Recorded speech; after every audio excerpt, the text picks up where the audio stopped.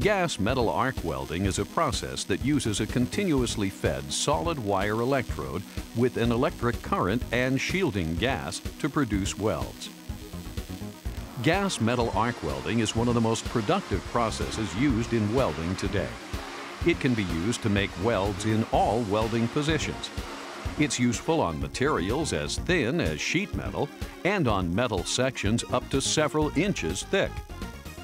The process can also be used on a variety of metals. But since gas metal arc welding is most often used on mild steel, exercises in this series will include the use of mild steel workpieces. In this program, we'll examine the gas metal arc welding process, and we'll look at the effect of various filler metals and shielding gases on the finished weld. MIG is everywhere too because it's fairly transportable, even though it does require gas, which might be a little more expensive, but MIG can be used for heavy applications, thin applications, but still give you the nice appearance that most people want. One thing I realized is that job security means a lot. I look around and welding's everywhere. No matter where you go or what you do, it has to be here now and it will be in the future. Therefore, going into the welding field is almost like saying you have a job for the rest of your life. Developing a highly marketable skill is a good reason to learn how to weld. Let's get started looking at some of the facts you'll need to know about gas metal arc welding. According to the American Welding Society, the proper description for the process we'll be discussing is gas metal arc welding. But on the job, you may hear the process referred to as MIG, or metal inert gas welding, MAG, or metal active gas welding, and wire welding, which refers to the continuously fed wire electrode at the heart of the process. One of the contributing factors to the popular use of gas metal arc welding is the fact that it can be used to produce long, continuous welds. Because the gas metal arc welding filler metal is continuously fed through the welding gun, the welder does not have to stop and change electrodes as is required with stick welding. As electrode wire is being fed into the weld pool, metal is melted and transferred onto the workpiece. The process in which this metal transfer takes place varies depending on the current settings. There are 4 gas metal arc transfer modes: short circuit transfer, globular transfer, spray transfer, and pulsed arc transfer, which is a specialized process combining globular and spray transfer modes. By far the most common transfer mode, and the one primarily featured in this program, is short circuit transfer. It can be used in all positions and on metal thicknesses ranging from 24 gauge to 1/4 inch. Globular transfer is rarely used. Each time a globule transfers, there's a popping sound. Spray transfer is used on thicker metals when high deposition rates and deep penetration are required. To improve weld penetration, it's used with gas mixtures of 95 to 98% argon and 2 to 5% oxygen. The spray transfer process is very hot and virtually free of spatter. It creates a distinct low hissing sound. Because spray transfer produces a fluid weld pool, it is limited to flat and horizontal positions. Welding jobs vary in the types of metal, metal thickness, welding current used, and in the position of the weld. But evaluating and protecting yourself from hazards always involves the same considerations. To work safely, it's important to understand how you can get hurt. Every shop has general safety rules, and these rules apply to welders. Among arc welding hazards are several to which you should pay close attention. First, because this is an electrical welding process, electrical shocks are a hazard. Since resistance across the arc generates extreme heat, burns from the arc or from hot metal are a constant danger. Also, be aware that sparks can ignite combustible material in the weld area. It's critical that the area in which you weld is free of materials that could burn or explode. The light of the arc can burn unprotected eyes and exposed skin. Finally, the smoke and fumes can be harmful. Depending on the type of material you're welding on and the size of the work area, special ventilation may be required. The welding environment can be very noisy. There are two ways of protecting your hearing from high sound levels. Earplugs can be disposable or reusable, and when placed in the ear canal, protect a welder's hearing. Ear muffs cover the entire ear and shield against both noise and burn hazards. Appropriate work clothing is required in any industrial environment, but in a welding shop, to protect yourself from burns, clothing must provide as much coverage as possible. It must be made of material that is tightly woven to block out light. It also must not burn easily. Synthetic materials should always be avoided. 100% wool or cotton is a good choice. Cotton material is the most popular choice. A proper welding shirt must have long sleeves to protect your arms and have a high buttoned collar to protect the neck. It must be long enough to be tucked in. Shirt pockets should be removed or have flaps. Pants should be straight-legged and have no cuffs. They must be long enough to cover the top of your work boots. The best footwear is high-topped boots with steel toes. The toes should be smooth to prevent sparks from getting caught in the creases. To protect your hands, all gas metal arc welding requires the use of leather gloves. A welder's cap is worn to protect against flying sparks landing on top of your head. In addition to appropriate general work clothing, on jobs that produce a lot of sparks or for out-of-position welding, welders often wear special protective clothing. Special protective clothing can include a full leather jacket, a leather cape or apron, leather sleeves, and leather pants and spats to protect the feet. On a shielded metal arc welding machine, the welding amperage is set or adjusted by turning a knob or dial on the welder. A welder can also modify the amperage during a weld by manipulating the electrode. Manipulating the gas metal arc welding gun will not affect voltage on a gas metal arc weld. The voltage remains constant once it is set on the machine. For this reason, this type of machine is referred to as a constant arc voltage or constant potential welding machine. A shielded arc welding machine, on the other hand, is referred to as a constant current machine. The amperage for gas metal arc welding is adjusted by increasing or decreasing the speed at which the electrode wire is fed into the welding gun. The manner in which voltage and amperage are adjusted is the primary difference between the two units. Some new electronically controlled welding machines have the ability to produce both types of welding arc voltages. These machines can be used for shielded metal arc welding as well as wire-fed processes. All welding processes produce molten metal. Molten metal is very reactive and is easily contaminated if it is exposed to oxygen and nitrogen in the air. In shielded metal arc welding, the vaporized flux provides a gaseous cloud to protect the molten weld from atmospheric contamination. With gas metal arc welding, an externally supplied shielding gas must be provided to protect the molten weld pool. The shielding gas is directed into the area surrounding the weld pool through the gun's nozzle. The composition of the shielding gas is an important controlling factor in the quality of a weld. Job specifications determine the appropriate gas composition based on its effect on the weld metal, bead shape, and welding position. The weld metal is affected by some shielding gases because they are reactive and burn out some of the alloys in the wire as it transfers across the arc.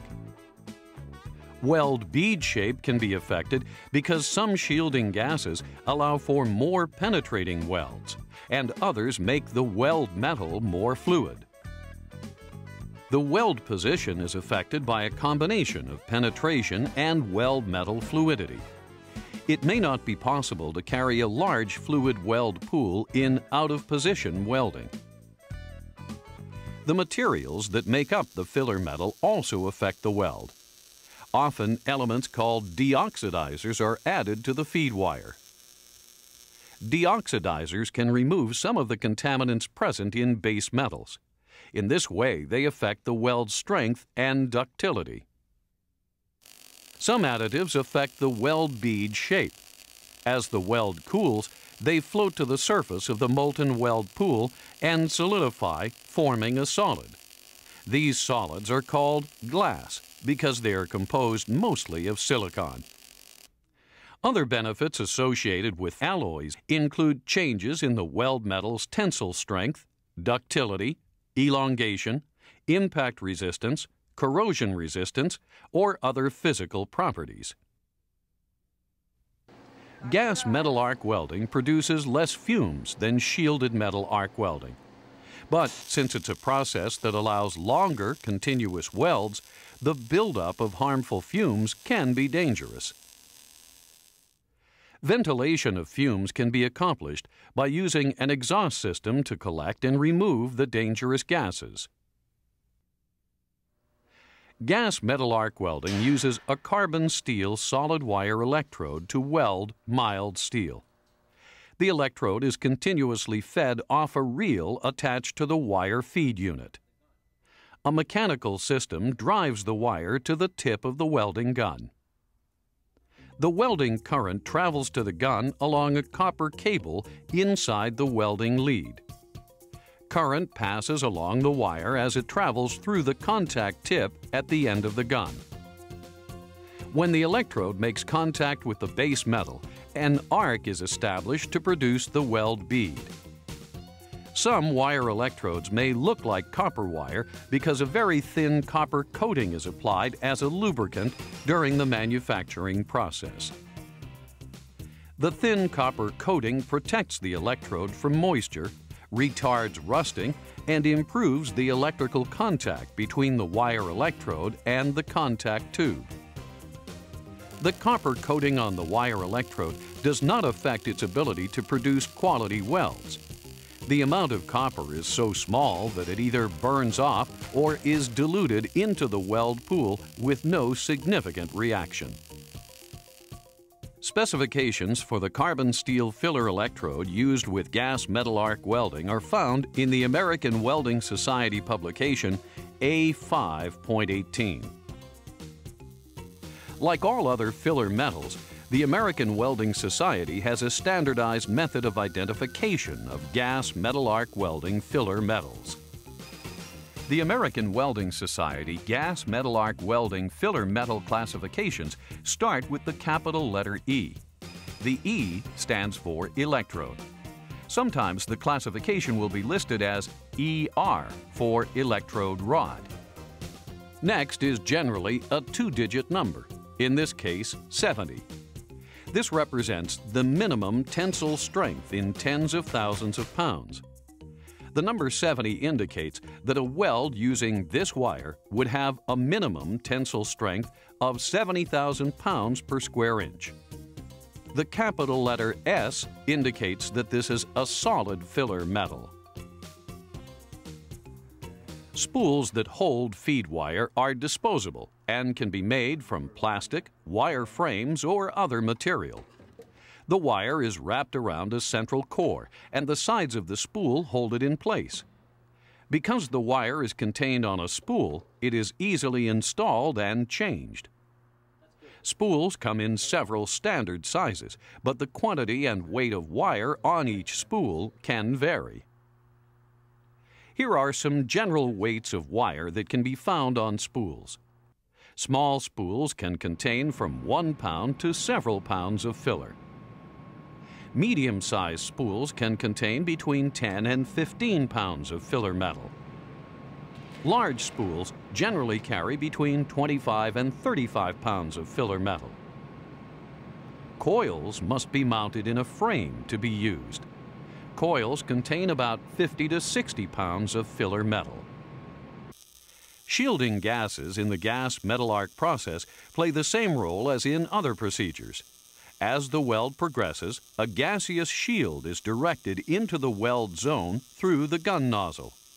This protects the weld pool from atmospheric contamination until the molten weld pool solidifies. The shielding gas is generally delivered from a compressed gas cylinder. This allows the process great flexibility. Codes and standards often dictate the composition of shielding gases for specific welds.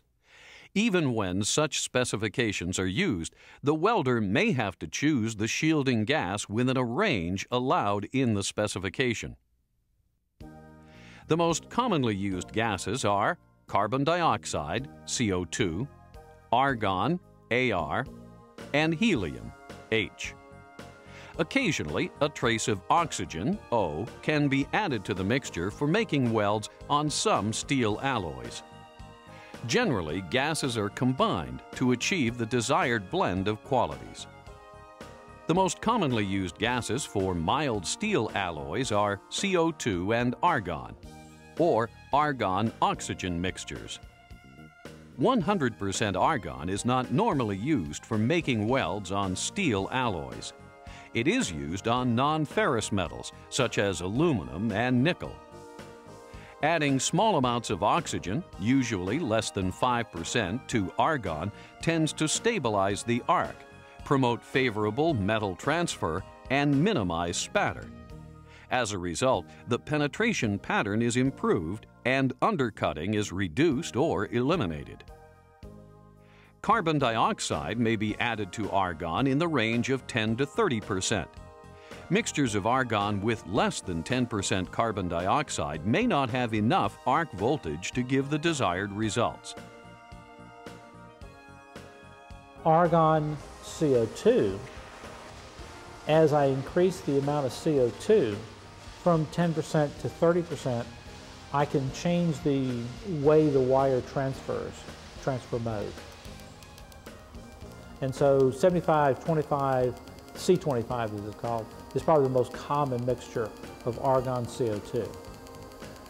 It's not the only mixture, but it's the most common. Adding oxygen or carbon dioxide to argon causes the shielding gas to become oxidizing. This in turn may cause porosity in some alloys. In this case, a filler wire containing suitable deoxidizers should be used. By using the correct feed wire and a shielding gas mixture appropriate for the job, a gas metal arc welder can create the conditions that lead to a quality weld. Now let's review the key segments of the program. 1. By far, the most common transfer mode is short circuit transfer. It can be used in all positions and on metal thicknesses ranging from 24 gauge to 1/4 inch. 2. Appropriate work clothing is required in any industrial environment. But in a welding shop, to protect yourself from burns, clothing must provide as much coverage as possible. It must be made of material that is tightly woven to block out light. It also must not burn easily. 3. Shielding gases in the gas metal arc process play the same role as in other procedures. As the weld progresses, a gaseous shield is directed into the weld zone through the gun nozzle. This protects the weld pool from atmospheric contamination until the molten weld pool solidifies.